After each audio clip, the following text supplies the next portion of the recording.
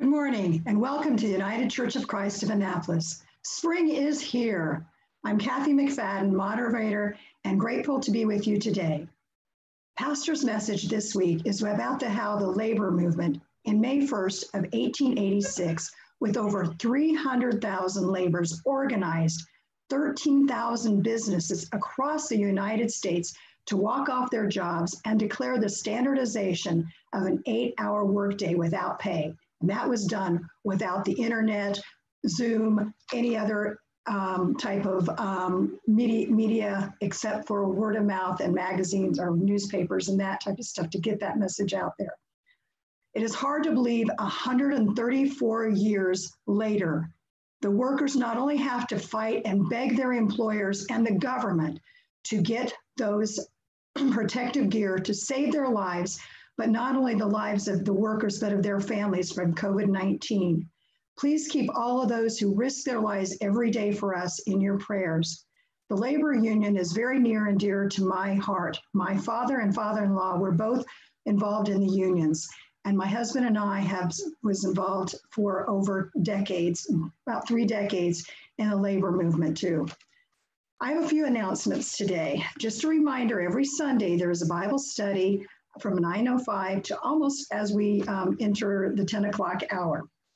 And there's a coffee hour right after this, which was very fun last week. We had a lot of people show up. So if you want to have a little bit of laughter after service, please join us at the coffee hour. Also join us tonight for Evolve Sacred Gathering at 6 p.m. We also have Living the Question group study every other Wednesday at 9:30 a.m. Children's Bible Study is Thursday from 11:30 to 12 with Pastor Ryan for a message from the children and the youth. You'll need a password to get on, which that is emailed out to you. Pastor Ryan's office hours are weekly from Tuesday morning from 9 to 10. Also, we have the UCC social hour. So join us and connect with friends and neighbors for a weekly Zoom social. Check in other engagements for the conversations and fun. ACT has a volunteer database for those who want to volunteer. You can go on actiaf.org/volunteer. Even the county goes there to look for volunteers. I hope you have a great day and enjoy our service. Thank you. The grace and peace of Christ be with you. And also with you. So with you. My name is Andrew Hanauer, and it is my joy to worship with you, church, on this day, the 4th Sunday of Easter. And to you Star Wars fans out there, may the 4th be with you. This service order has been posted on Facebook and emailed out. Please feel free, to download it from there. And now let us all join together in our call to worship. The Lord is my shepherd, I shall not want. We know these words, we trust these words, and yet we do want security, certainty, concrete hope, family, employment, meaning in our lives, success for our children. God, remind us anew that you are the good shepherd.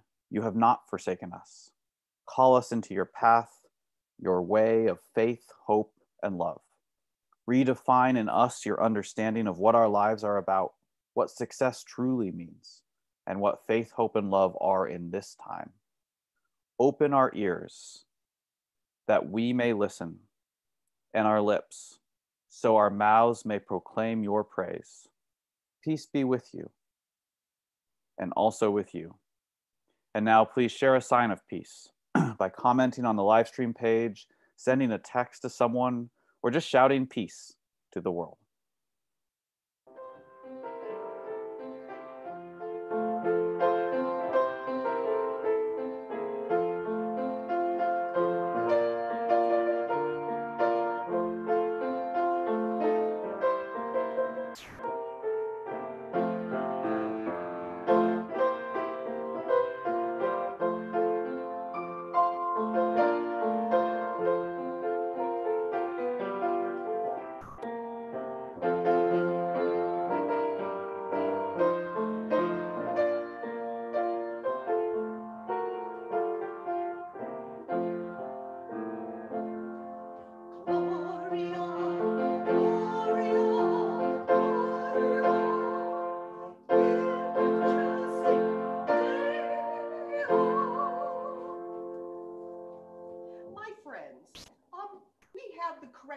words for the hymn this morning, but the melody's going to be just a little different.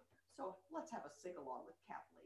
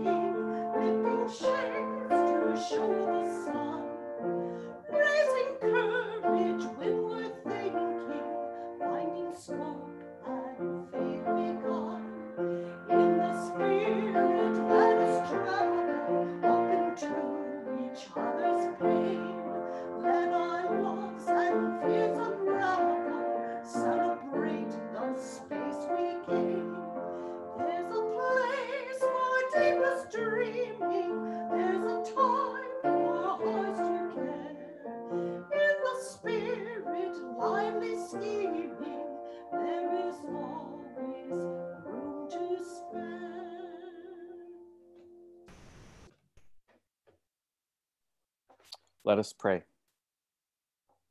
God, we have called on you to be the Good Shepherd. Our ancestors entrusted their lives to you as we do now. Gather us, this church, from our various places together, just as you have gathered people together from various places since the beginning. Seek us out where we may be found. Remind us of the journey we have in front of us. Remind us of the obstacles that face us. Remind us that while you are with us, bringing us to green pastures, that there is a journey ahead, and it's not always easy. Grant us the courage to take that journey with you, learn what we should, and continue to reach out to one another along the way. Amen. Amen. Friends, we are on a journey, and the journey is not always easy, and it does require quite a few obstacles to overcome. But we also know that while we make that journey, sometimes we wish we didn't have to do it. Sometimes we fight against it. And sometimes we do things that we're not quite so proud of. And so we offer up a moment where together we can reflect on those things that we feel keep us from God and separate us from one another. A time of assurance and pardon, or pardon and assurance as we usually put it. So please join with me. Trusting in God's forgiveness, let us in silence confess our failings and acknowledge our part in the pain of the world.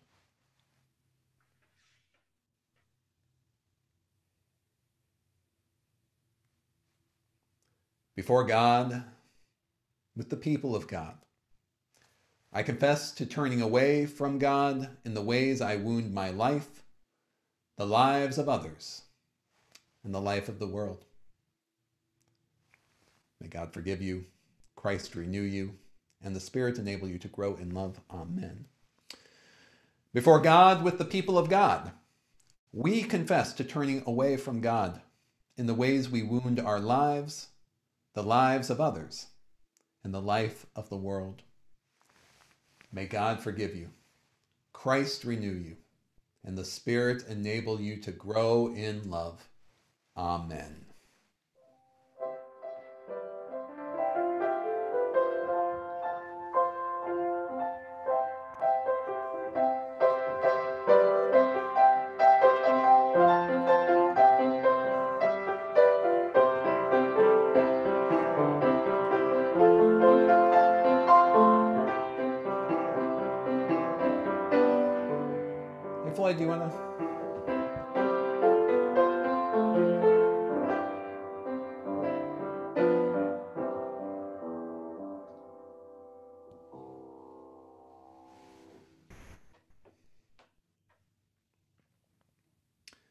So, church, back when I was in seminary, I had this idea that I wanted to go into an urban city church.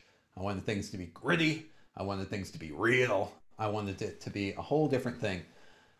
But, and we come to this children's message here, I found myself instead living in the countryside. And when I woke up in the morning, I literally could look out my window, pastoring this church while I was in seminary, and see sheep. There were fields of sheep outside my window. This was not brick and mortar, urban, gritty stuff. This was the rural, pastoral, wonderfully beautiful countryside of Little Baddow in Essex, England, which is east of London and just a little touch north, just a little bit. And so there I was, looking at sheep. And so I thought, well, when it came time to do a placement, perhaps I should go up to Northumberland, the home of wool making itself in old England, and check in on some shepherds. And so that's what we did. I went up for a couple weeks and spent time amongst shepherds, staying on the place where sheep were actually taken care of. I knew nothing about what I was doing. I knew nothing about the life there. I didn't understand it at all. I grew up in suburban Orlando, Florida. We are known for Mickey Mouse, not sheep. And I was hoping to get into a place of urban ministry. And so here I was with my muck boots on and everything else, traipsing up and down. And the only character in our family who was good at looking after sheep was my dog. At least he had this weird instinct of thinking he could corral sheep. I don't think he was very good at it, but the few times he tried, he was very excited.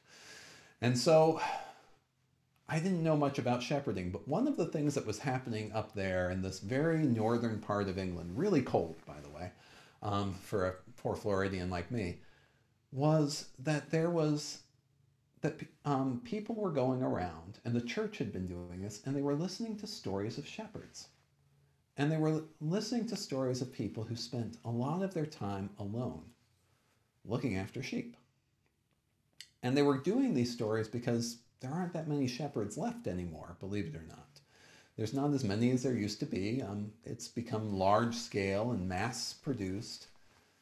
But in England, there were still some people alive who had spent their lives out on the hills, where it's just green hills, very few trees, lots of pastures, and sheep and rocks. And one of the stories that they would tell was how difficult it was, how lonely they got, how hard it was to keep the sheep together, to keep them to the place that they needed to go, and to move them around. They had to move them around because the sheep were grazing on the grass out there in the countryside. But to get to the grass, they had to go up hills and around hills and down hills. So it was a really hard thing to do. And then to get to the gate, you had to get a lot of sheep that were used to going wherever they wanted to actually get to the place where they needed to get sheared. The wool would be literally sheared off of them. And so Jesus talks a lot about being a shepherd and how difficult it is. And so here's a question for us, because we're not together. When we do the children's Bible message on Sunday, how many of you are kind of just running around just a little bit from here and there? How many of you are sitting still exactly as you should, listening to everything I'm saying? For those of you who can't see it, the other people who are joining on Zoom, they're all saying they sat still. But I don't think that that's everybody here. Not even my own son is sitting still during the children's message. And I imagine right now that perhaps you're not either. But the idea is that when we're used to roaming around, sometimes it's difficult for us to know when it's time to come in. And yet all of us still try really hard to do that.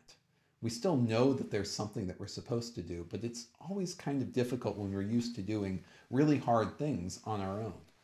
And the reality is that we need to be able to do both. And so I know it can be hard sometimes to sit still, and sometimes we have to. And sometimes we have to learn how to run around. But part of the message that Jesus is sharing with us in our Bible reading today is finding that time to be able to sit still, be where we need to be, and also finding that time to know when it's time to run around and do that. And I know that's hard, and I know it's difficult to figure out when, but that's the challenge that we have right now, especially since we can't all be together and we can't really go where we need to go. And we might be sick and tired of sitting down. But Jesus calls us together and also calls us to go out and up and down those fields. And so however you're doing it, I hope you're finding a good way to do it and learning, but also growing in both the sitting and the moving. Let us pray.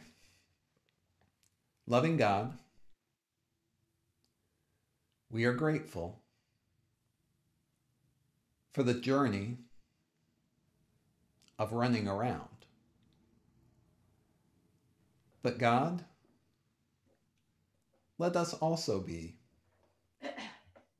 grateful for the journey of sitting, of hearing, and of listening to what you call us to do. Let us pray the prayer which Jesus taught us, saying, Our Father, Mother, who art in heaven, hallowed be thy name. Thy kingdom come, thy will be done, on earth as it is in heaven. Give us this day our daily bread, and forgive us of our debts, as we forgive our debtors. And lead us not into temptation, but deliver us from evil. For thine is the kingdom, the power, and the glory forever. Amen.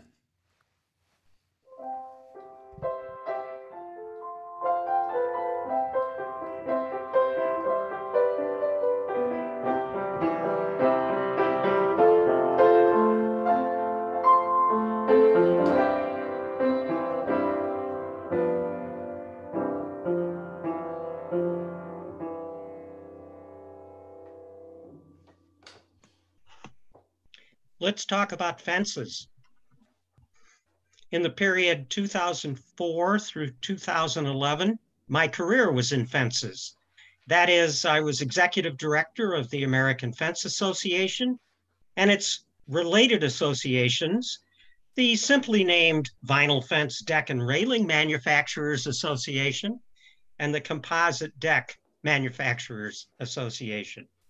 I worked with companies that manufacture and distribute fencing and decking and fence and deck contractors across the country.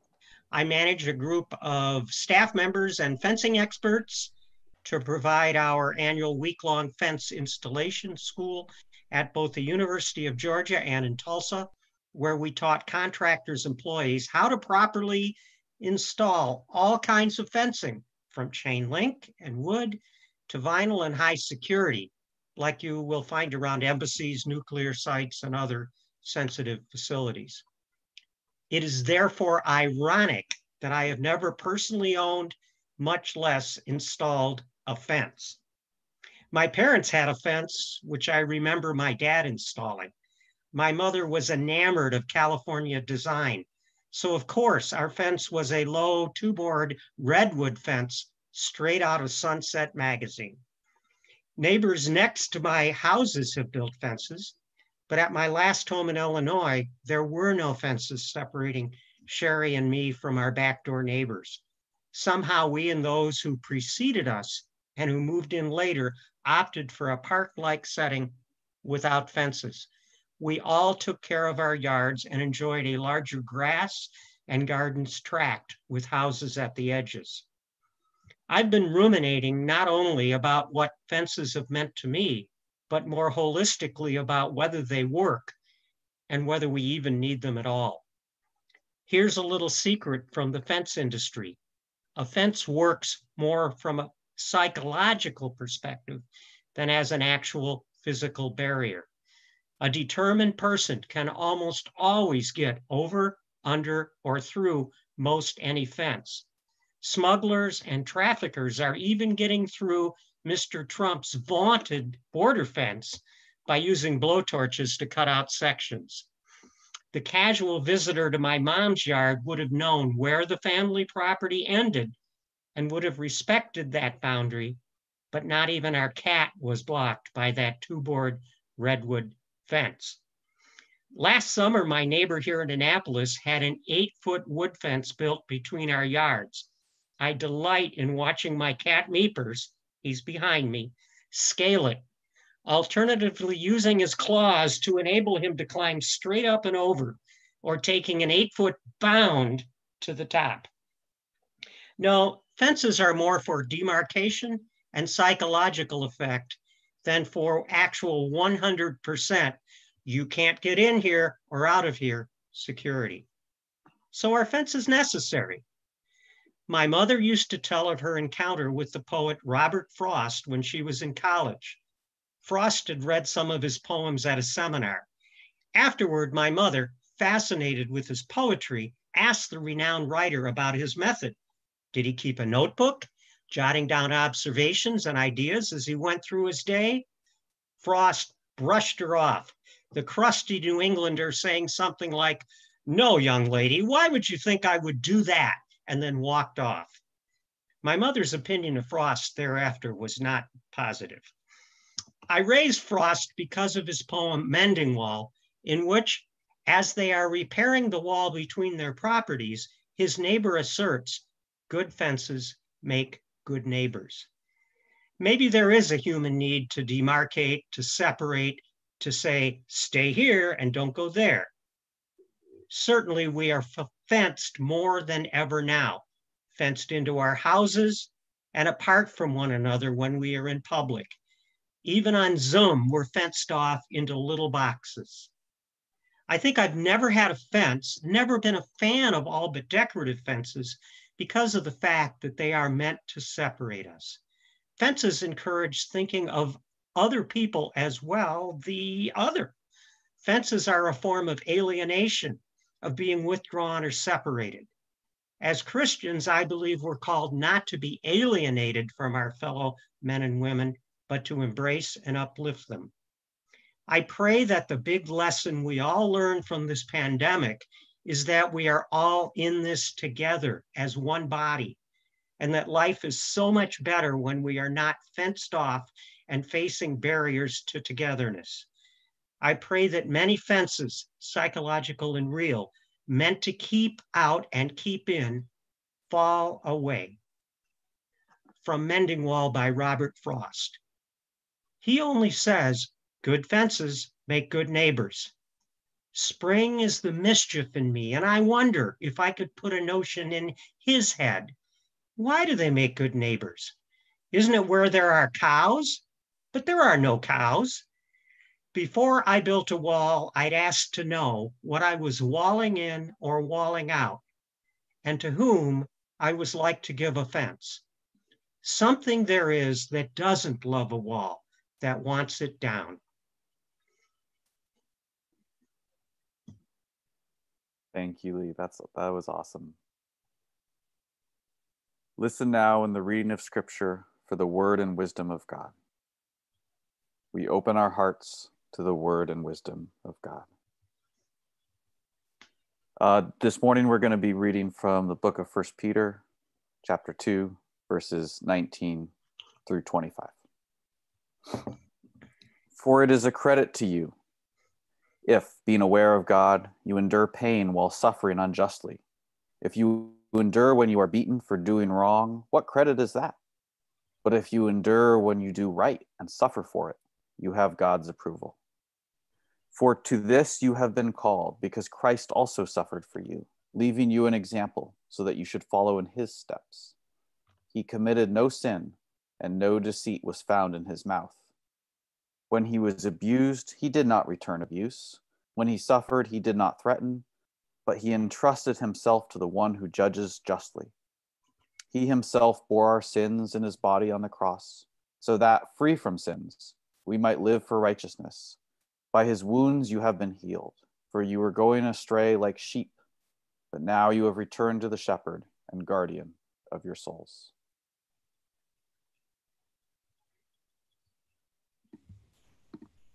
Our second reading today is John 10, 1 through 10. Very truly I tell you, anyone who does not enter the sheepfold by the gate, but climbs in by another way, is a thief and a bandit. The one who enters by the gate is the shepherd of the sheep. The gatekeeper opens the gate for him, and the sheep hear his voice. He calls his own sheep by name and leads them out. When he has brought out all his own, he goes ahead of them, and the sheep follow him because they know his voice. They will not follow a stranger, but they will run from him because they do not know the voice of strangers. Jesus used this figure of speech with them, but they did not understand what he was saying to them. So again, Jesus said to them, "Very truly, I tell you, I am the gate for the sheep. All who came before me are thieves and bandits, but the sheep did not listen to them. I am the gate. Whoever enters by me will be saved and will come in and go out and find pasture. The thief comes only to steal and kill and destroy. I came that they may have life and have it abundantly." For the word of God in Scripture, for the word of God among us, for the word of God within us. Thanks be to God.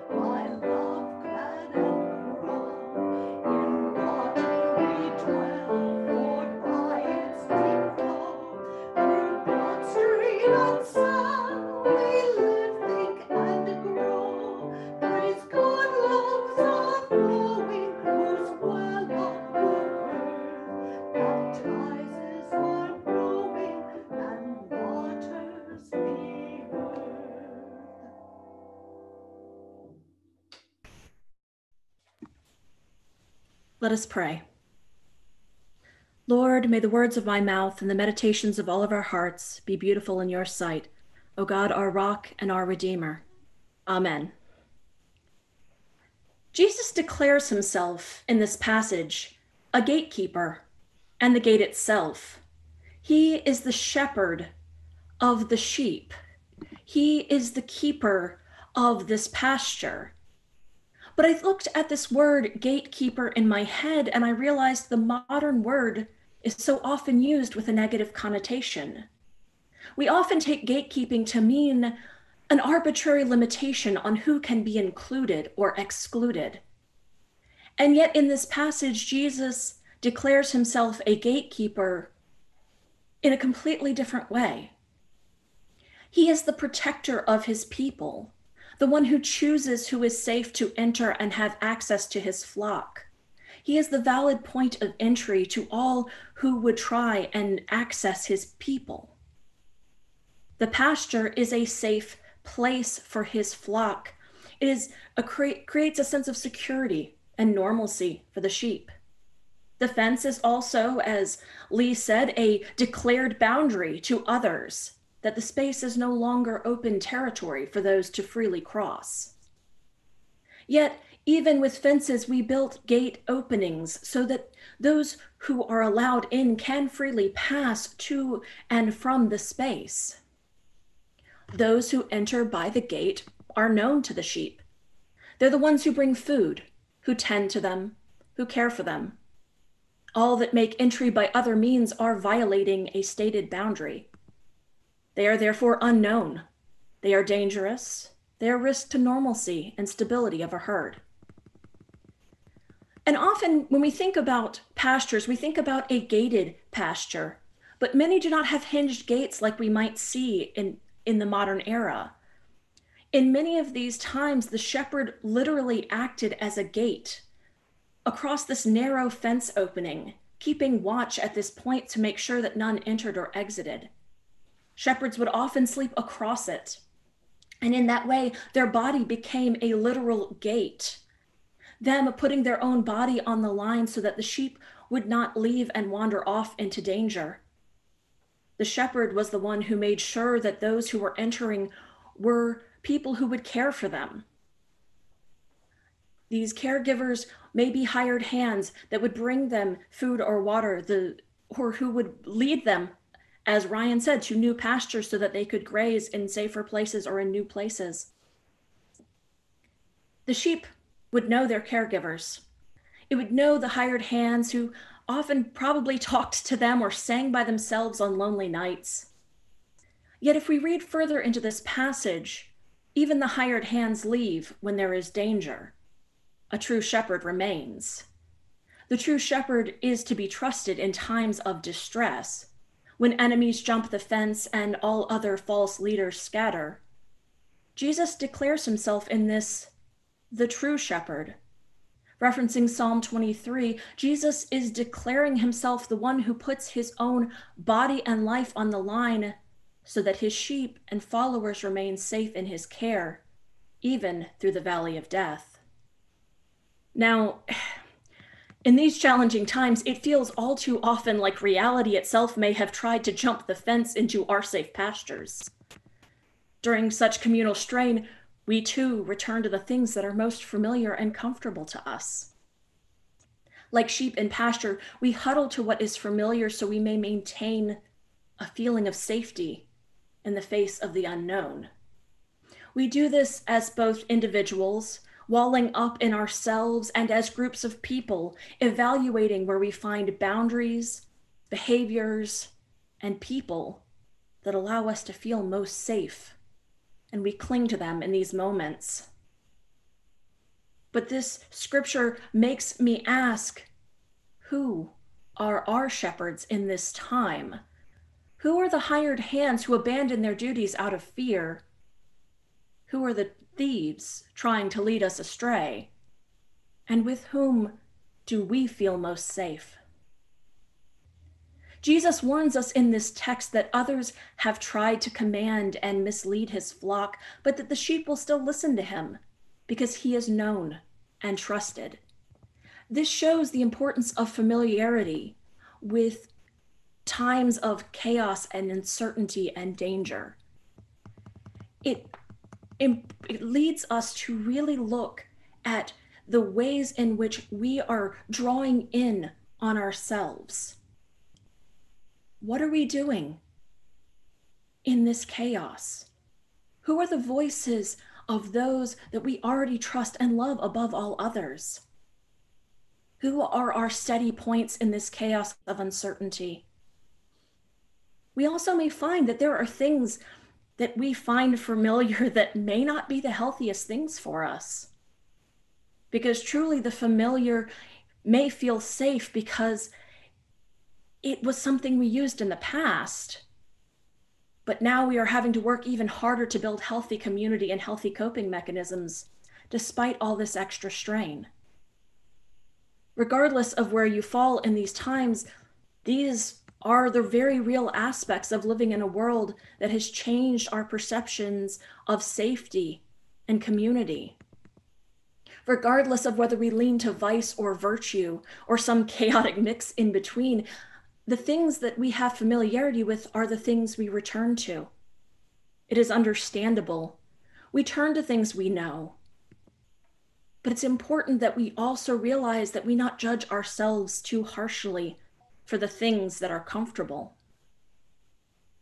Yet it does call us into a space where we must evaluate these fences and the uses of fences in our lives. It is okay if you need to withdraw to some degree, to step away from things that you would normally manage, but now find too taxing. It is okay to have some impulses towards problematic coping mechanisms. Try not to judge yourself in these moments, because it is important to simply acknowledge that these feelings and impulses are a barometer of strain, that your mind and body are telling you that a new boundary needs to shift. As good shepherds of ourselves, we must determine where our own fences and boundaries are under these new conditions.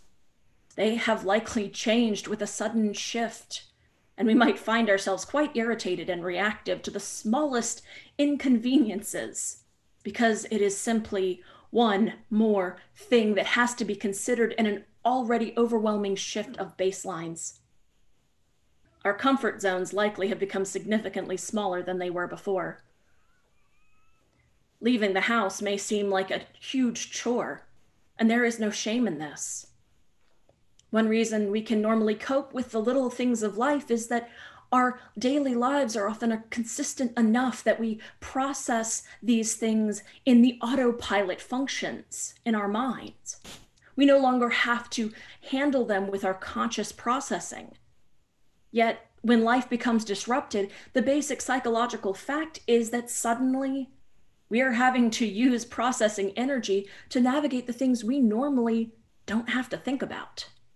Grocery shopping, when your normal products are not available, having to ensure you meet the ever-changing guidelines of physical distancing, being vigilant about yourself and others in a time where there's this invisible threat in the world. These aspects have taken things that were routine for us. They have turned them into activities requiring inordinate amounts of mental and emotional processing. These daily tasks can no longer fade into our mental autopilots, and therefore we all find ourselves exhausted with simple daily living. This is why so many of us are tired, so emotionally overwrought, so volatile internally and often, to be fair, externally in this time. We have to find new ways to find healthy boundaries and healthy community, perhaps to draw in a bit, to ensure that we are spending our energy wisely rather than frenetically with reactivity and panic. Lee already mentioned Robert Frost, which I thought was fitting because I have Robert Frost's name in the next line. Good fences make good neighbors may ring particularly true in these times. Not because the good fences make good neighbors, but that we are all having to renegotiate boundaries in nearly every aspect of our lives. From navigating the new space at home with family to navigating personal boundaries as we deal with work and school invading our personal space and personal time, to learning how to negotiate a digital world that now seemingly has constant access to us when we are at home.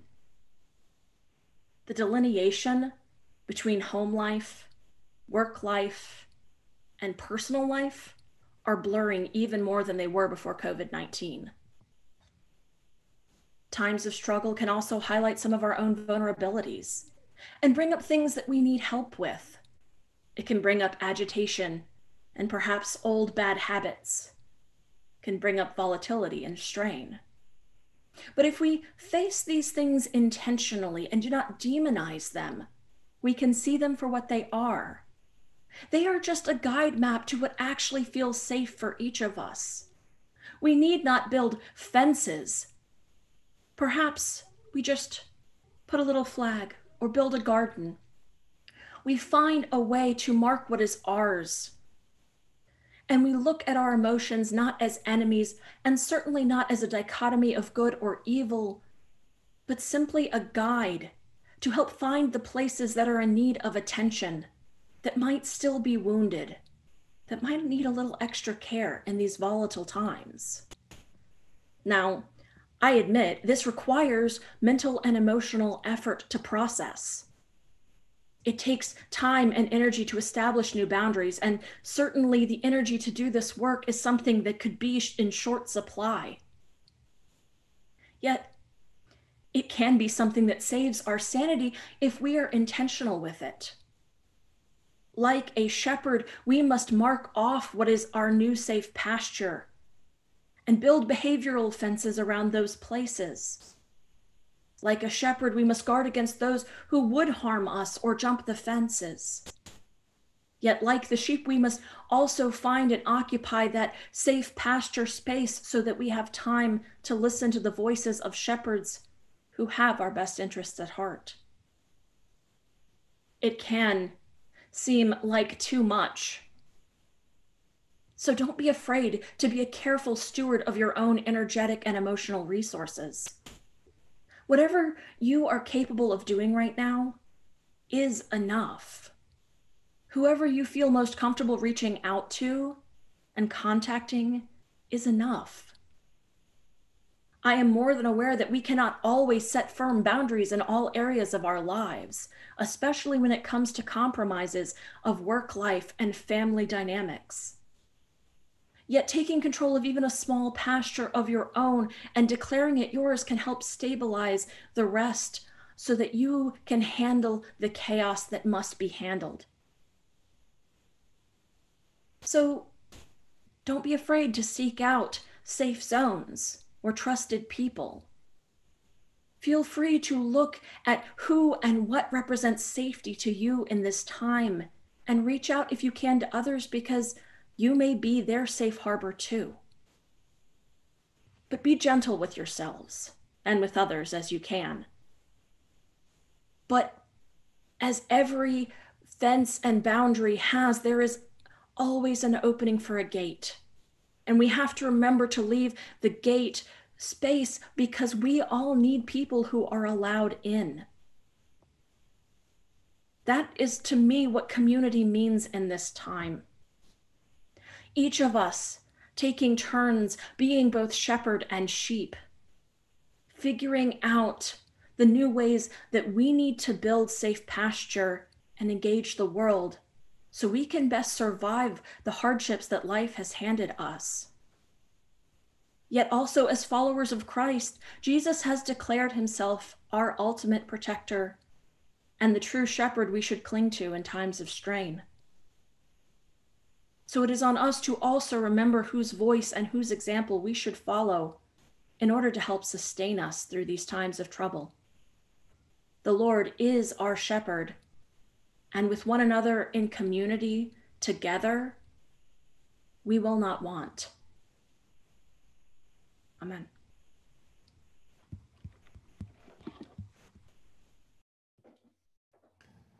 Amen. Amen. And thank you. That was Chris Wilson, a member in discernment for ministry at our church. Thank you for bringing that message, Chris, about fences and boundaries. Friends, our church is an active voice in our community. We partner with other congregations and other faith communities to do work, some of the work we do ourselves as well. All of that work is done because you give of your time, of your energy, of your money. And we give you thanks for all of those gifts, for the work that we are able to do, work that has enabled us to continue to support households as they go through this difficult time, people who are out of work and trying to discern what steps they need to take next, we have been able to support. We've been able to support feeding people across this county. We've been able to support one another in prayer and in calling and in fellowship. Whatever gifts it is that we are able to give, we give you thanks for them. We now come to a time where we can offer those gifts up. And I invite you, if you're able to give of gifts of money, there's a link in your bulletin, or you can go to uccannapolis.org/donate. And I also invite you to please, during this time, to pray over what other ways that you're able to offer up your gifts, to volunteer at actiaf.org/volunteer, or to find other ways to do that as well. And for what ways and what people that you can reach out into this congregation to make sure that we all know that we are all connected. Thank you for all your gifts and your giving.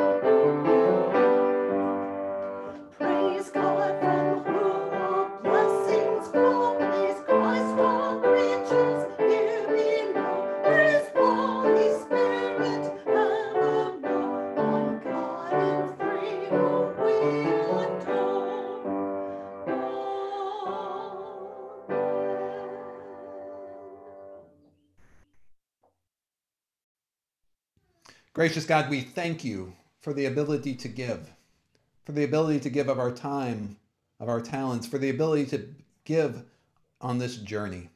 We thank you for the message that we have received this morning from Chris. We thank you for the team that has been able to gather together to bring this worship.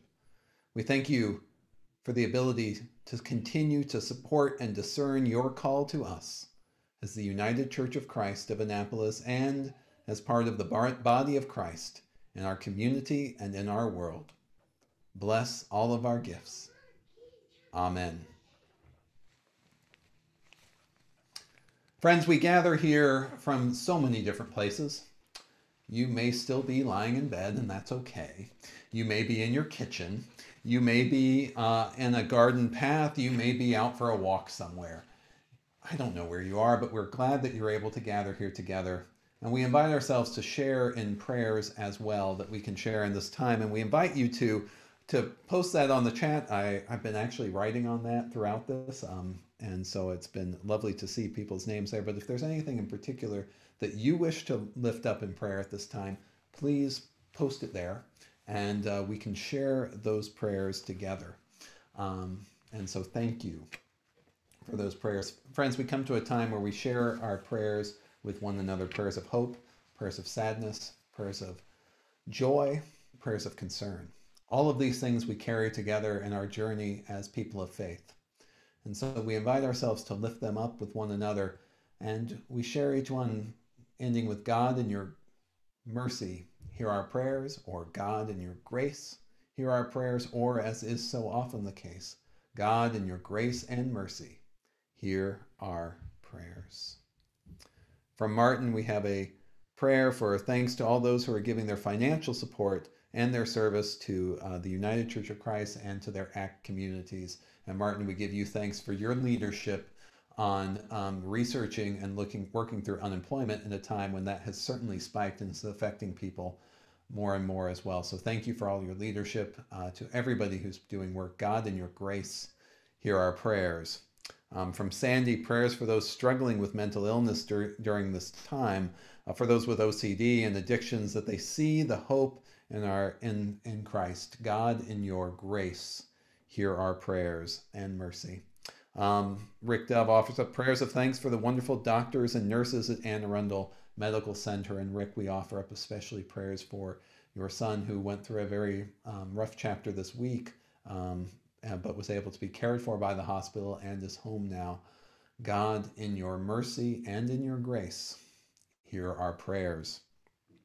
From Jesse, prayers for his friend Maureen as the recent storms have worsened the ditch. Jesse has been working on a watershed program in a community in Annapolis that has had a lot of drainage issues around the good housing just down the road from our church, in fact. And Jesse, we pray for you for that work. We pray for Maureen and her leadership in that community. And we pray for the work that can be done to alleviate those problems. God, in your mercy, hear our prayers. From Aaron, prayers, blessings for Art and Rockville family time. It was a perfect day yesterday. Family is important. Aaron, we pray with you and we pray with one another as well for that time that we can find to be together and to be able to share that time together. God, in your grace, hear our prayers. I offer up a prayer as well for people who are working in food. I've been finding myself awash in thinking about food, thanks to our friend Monica with Feed Anne Arundel and ACT, and finding ourselves trying to think about how we can continue to provide food, but also on phone calls that I was on this week about evictions and threats of evictions. Even though they've been stayed, it doesn't mean that people still aren't receiving challenges as they try to face how to pay their bills and try to keep a roof over their head. So I pray for those who are in fear of both having enough to eat and having a roof over their head at a time when so much uncertainty is facing every one of us. And I thank you, I pray as well, Church, and thank you for your support in our ministries to allow us to be able to think about those things, to reach out to people and to make that happen. God, in your mercy, hear our prayers. A prayer from Sandy, prayers for those in leadership in our country, that they listen to experts so that we can make it all through this time. Yes, as our country begins to contemplate opening and trying to get people back to work, we pray for wisdom that we can do this well, that respects the dignity of work, but also respects the need to work. So we pray for all of that, and as well as our healthcare system and how we can do this well. God, in your grace and mercy, hear our prayers. Friends, we give you thanks for all the prayers that you offer up in this space. And there is one more as well. I pray for Warren and his wife, whose his mother-in-law died this past week. So we offer our prayers for Warren and their family as well. Not a COVID related, but nonetheless, we pray for her. God, in your mercy, hear our prayers. Friends, we give you thanks for all the prayers that you offer up, but we also invite everyone to pray and hold in prayer those prayers which are left unspoken.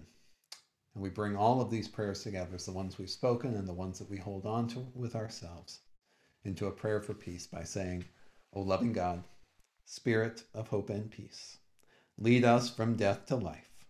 Lead us from falsehood to truth. Lead us from despair to hope, from fear to trust. Lead us from hate to love, from war to peace. Let peace fill our hearts, our world, our universe. Peace, peace, peace.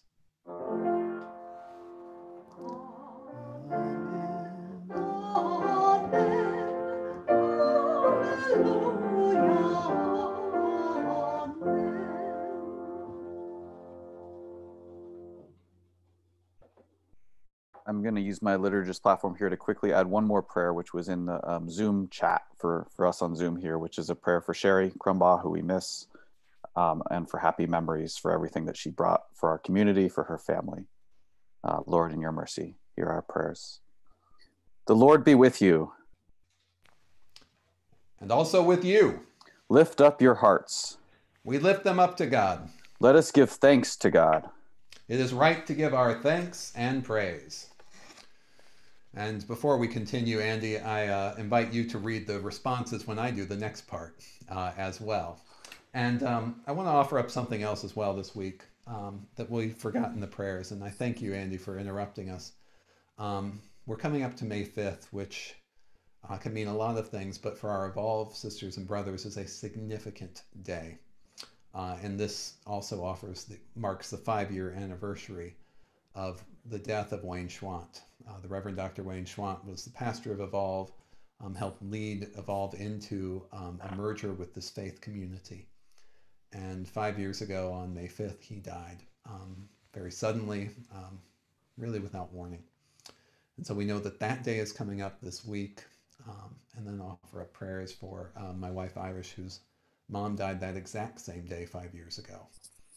And so we know that we come on to this day, this May the 5th, carrying both of those prayers. And so the Lord certainly be with you, and also with you as we move into a time of sharing and breaking bread together, which was something that Wayne and I certainly enjoyed doing in ministry, as we recognized the ministry that we brought together around bread, and especially as he was known for, including for us, welcoming us into worship with loaves of bread that he made himself. And so as we break bread together, let us remember the life and the ministry of Wayne. And we give thanks to God for the joy and the love that he shared with this community and with so many others. We cannot even count. So indeed, it is right to give our thanks and praise. For you, Creator God, the valleys laugh and sing, and the trees of the field clap their hands. Your earth summons us to break silence and to be one with the song of creation. We give you thanks and praise. For you, God of all, the church in its myriad forms and countless languages honors its Savior. Millions upon millions invite us to be one with them in the drama of worship. We give you thanks and praise. In heaven beyond our seeing, the angels and saints are caught up in song. All those who have loved and lost are part of that great company. They call us to be one with the harmony of heaven. We give you thanks and praise. So gladly we join our voices to those of earth, sea, and sky in the universal hymn of praise which echoes through time and eternity. Holy, holy, holy, God of power and might, heaven and earth are full of your glory. Hosanna in the highest. Blessed is the one who comes in the name of the Lord. Hosanna in the highest. A prayer of consecration from the Iona community, from which that whole liturgy was also brought. Let us pray. Come now, O Christ, bone of our bone, flesh of our flesh, forever bound to us in promise and mystery. Breathe your Spirit on us and on this bread and wine. Let them become for us the seal and sign of your love, healing, redeeming, making us whole. And through them let us together become for you your body, loving the world as God loves, serving its people as God wills, and always being transformed until we and all humanity resemble the one whose food we now share. People of God, if you have a piece of bread or a cracker or something, we are grateful that we have that we can share it, for we know that the shelves of the supermarkets may be stripped bare of these basic essentials. Whatever you have to hand, we are grateful for it, so we invite you to take this bread, wherever it may be.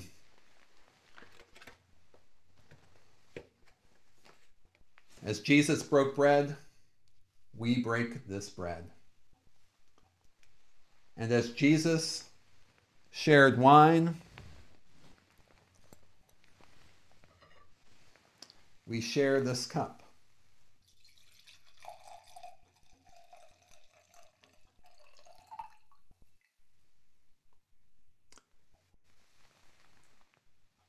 Let us say the Agnus Dei together.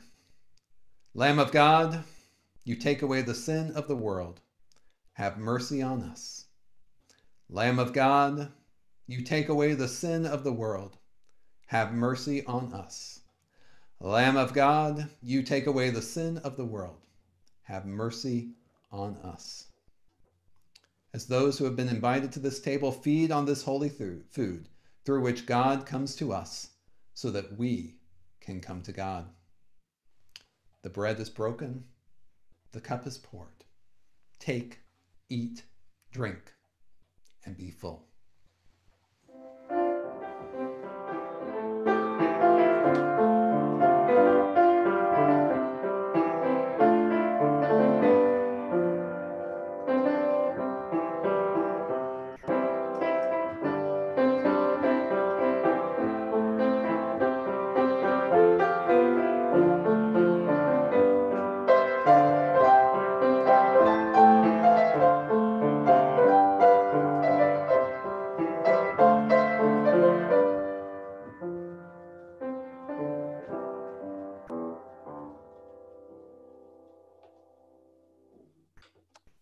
O Jesus, we have been guests at your table.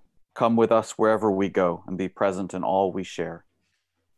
Summon out in us, whom you have fed, generosity of spirit, to ensure that all the hungry are nourished and earth's barren places are fertile with food, faith, hope, and love. Amen.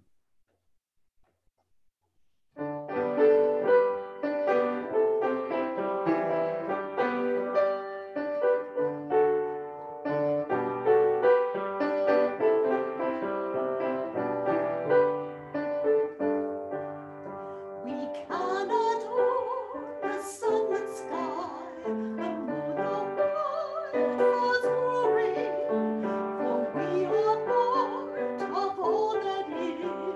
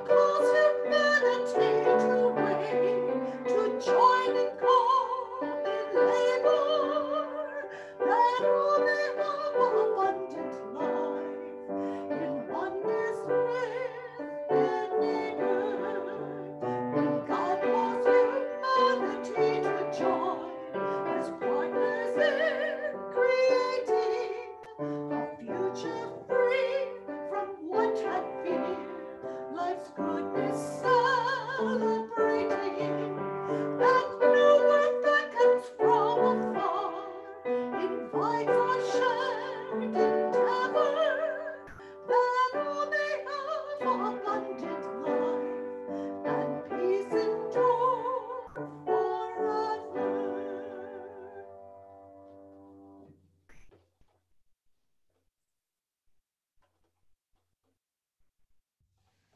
People of God, as we continue on this day, first we invite you to join us for a coffee hour and worship, or not worship, but a coffee hour together. Just after this, there's a Zoom link that was sent out this morning, and I think I just tried to put it on the chat room as well. But we welcome you to click on that to join us in that space in a few minutes after the service. And we break into small groups where we can all talk with each other, and then we come back, and then we go back and break into small groups again. So we hope that you can take some time to join us so we can all see one another and continue in the life of fellowship that we are called in together.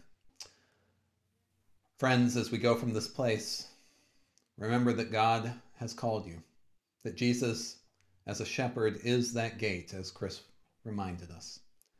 That we are called to find the ways that we can set those boundaries around what we can do and what we are called to do, that we can graze on those pastures and be full, so that we may be able to be good neighbors, that we may be able to be fulfilled people, that we may be able to take care of one another as ourselves. Go from this place. Find those places. Have permission to use them, to do what you are called to do, and be the person and the people whom God has called us to be. Go with God. May the grace of our Lord Jesus Christ and the love of God and the companionship of the Holy Spirit be with us all evermore. Amen. Amen.